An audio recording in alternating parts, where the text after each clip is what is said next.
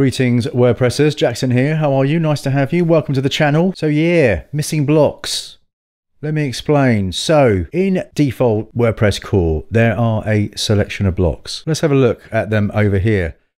The block list, the blocks list. We've got text blocks, you know, paragraphs and headers and lists and stuff, and media blocks, images, gallery. Come to that in a minute. The cover block, which is actually, you know, quite phenomenal. Special coming up on that soon. Design blocks, buttons and groups and rows and stuff. Mostly good, if a little overcomplicated. Widgets, bits and pieces. Theme blocks, which is for building out your templates and stuff like that, which is quite frankly phenomenal. And then we've got a load and load of embeds blocks for some reason.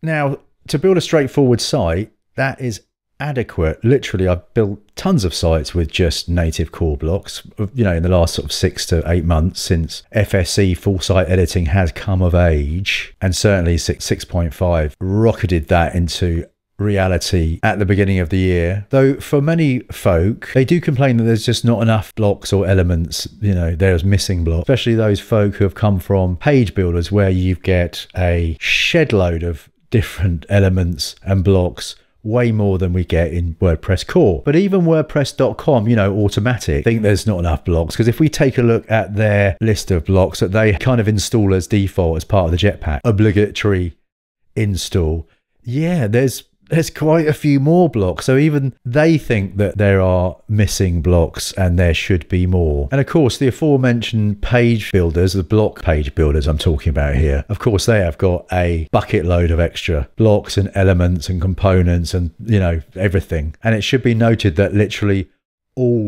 every single one of those block page builders come with one thing that is completely missing out of core, and that is the ability to control responsive spacing on different devices, screen sizes. That is the #1 fail of current WordPress core. It's outrageous that it's not part of it. I've heard the arguments, they don't stack up, you need it, fluid spacing doesn't work 75% of the time. Anyway, this is not a video about the responsive issues. It's only about missing blocks, standard blocks. And I agree, there are definitely a few missing, or some of the blocks that fall short. For example, the gallery block in WordPress core is just, well, it's not a gallery block. It's just a collection of images and does nothing like what you would expect a component like a gallery to give you in this modern web world.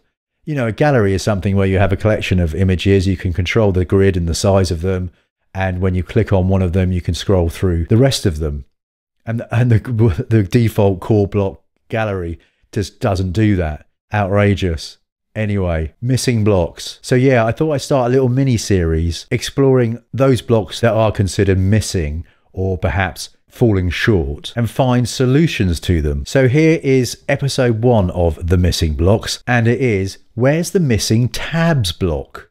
You know, tabs. Defo 100% should be a core block in WordPress. So I had a poke around a really good look around the repo, and there are quite a few block tabs or tab blocks, and all of them are either rubbish, out of date, buggy, terrible UI, UX, so no dice there. And I'm certainly not going to install a big block page builder just to get my tabs block. So I thought I would build my own, yes indeed, in native core blocks with a little custom CSS and just a teeny tiny bit of JavaScript. And stay tuned for later on in the vid for a little bonus where I show you how to create vertical tabs as well.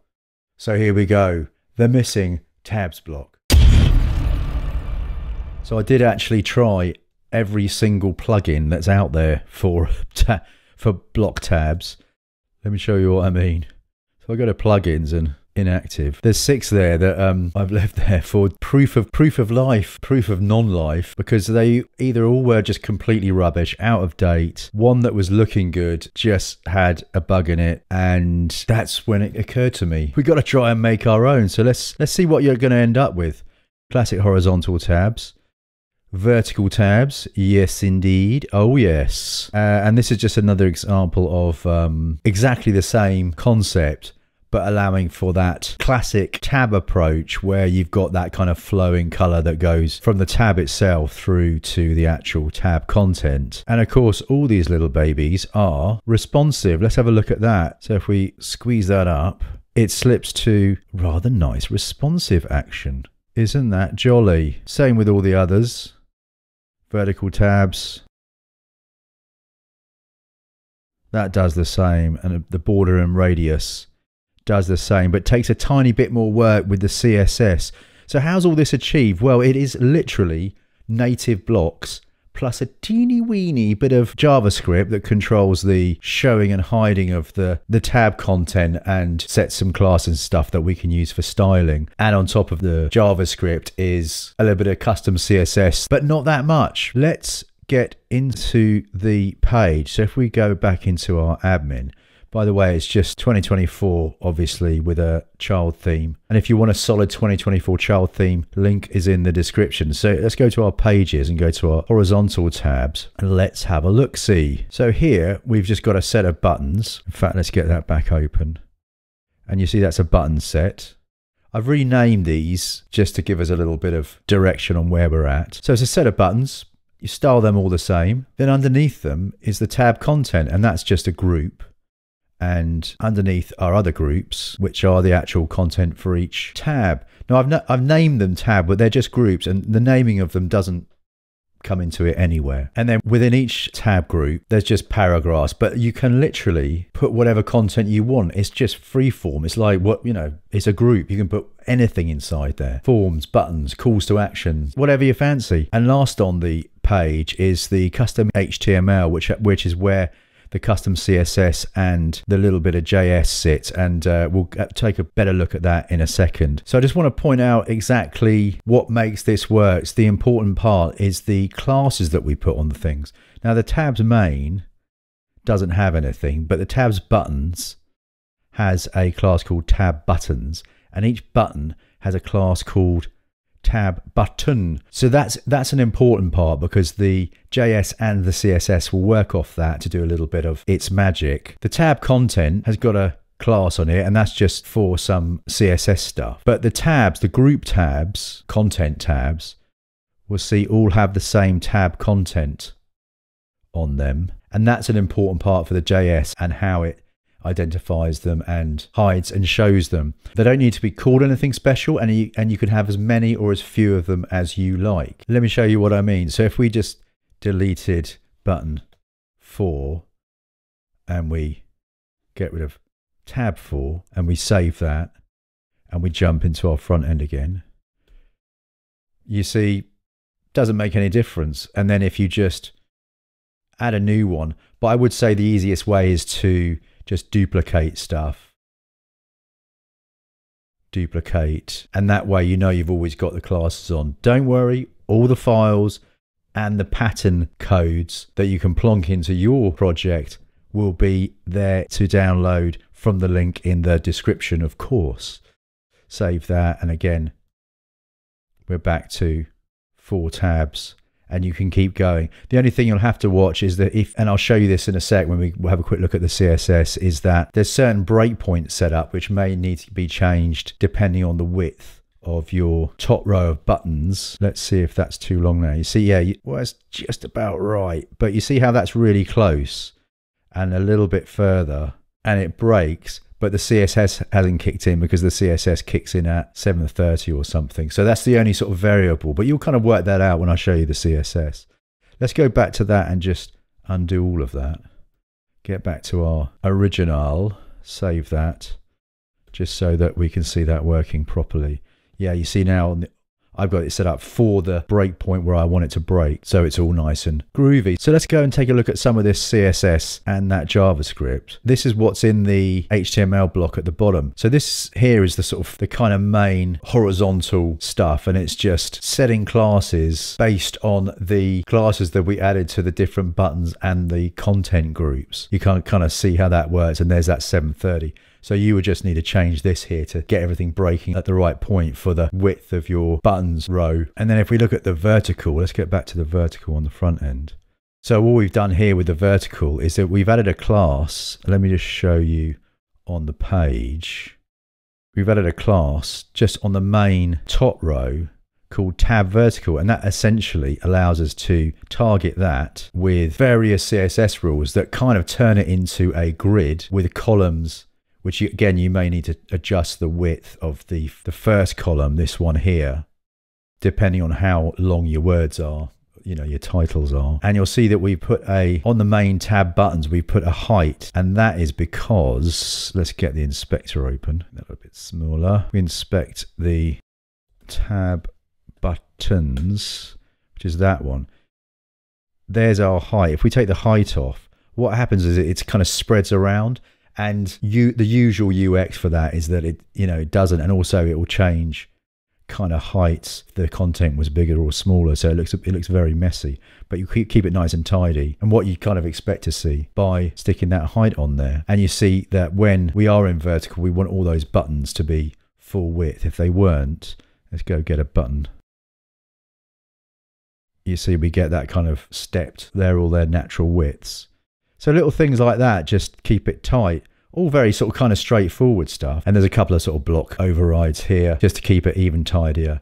And then you see when we hit our breakpoint, which is 600, but it could be anything, depends on your content obviously, is that again they fall into one column. Grid template columns 1 FR, 1 fraction. The last one, only just decided to throw this in, is because with all these, they're kind of essentially they're buttons, but it could be called pills if you like. So it's very easy to take those, and then when they're collapsed into mobile view, it doesn't really matter about, the border radius and stuff. They just, just a bit spacing or whatever might need sorting out. But essentially they're good to go.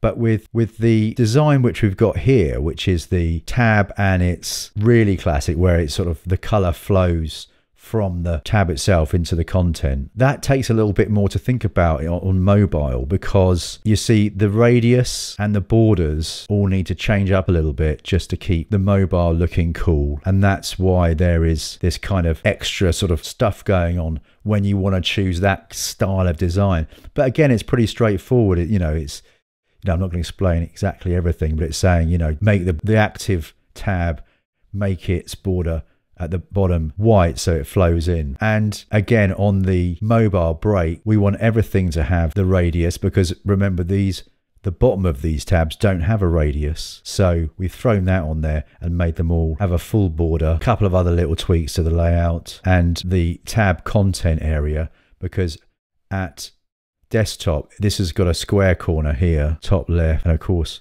when we hit the mobile we want that to be radius as well. I mean, it really is kind of very straightforward CSS, but just kind of done well, if I say it, even if I say it myself. So here's the JS, very straightforward stuff. It's saying it's looking out for those two selectors on the entire page. And first part is when it loads, it sets the first tab as active. You could change that if you wanted the second or third tab to be active, but I don't know what sort of UX that would look like. And then it just listens for a click on any of the tabs, and then it will put the active class on that tab and also remove the active class from all the other tabs. And you can see that that's what this is at the top. Everything is display none unless it's active. And this is the dynamic thing that the JS does and puts it on and off. And that's it. That's your lot. It's a pretty wicked little bit of kit, I thought, because none of the plugins come close to the flexibility you have of just using native blocks and a few lines of JS and a wee bit of CSS. One little thing to note, if you had two sets of tabs, on a single page, you would need to have two sets of classes. So where we've got our classes on our buttons here for tab button, you'd need to make that, tab button -2. Same with the buttons group, and anywhere where we've got a tab class on it. And then on your CSS and your code, you would duplicate the whole thing and then update tab content. Probably do a search and you go tab content -2 and tab button -2 and replace it all like that. So, not a lot of work for a super slick, unbelievably native and fast way of doing tabs in block theming. And by the way, the overhead of the page for the page load, let me tell you, it's about 1.5 KB, less than 2 KB for all of this, which means you're going to have super fast, super slick native WordPress block tabs. Download links for all the files and code is in the description. And if you want a bit more block action, try this one for size. But until next time, I shall see you later.